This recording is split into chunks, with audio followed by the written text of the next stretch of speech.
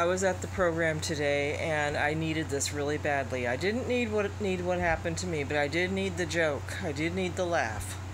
I was sitting on the patio. Yeah, I sit on the patio sometimes, believe it or not, at IOP.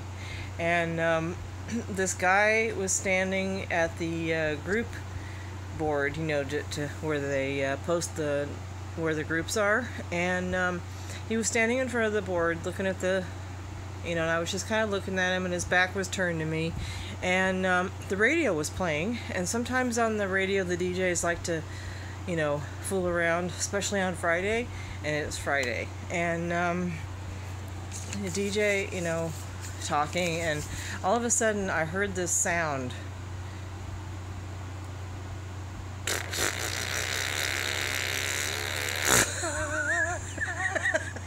Sorry, I can't keep a straight face.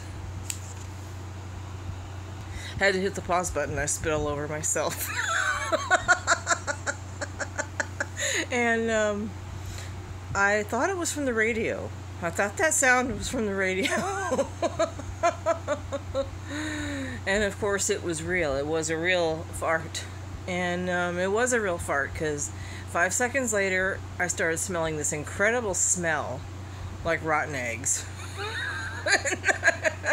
And I thought, oh my God, someone let one right in front of me.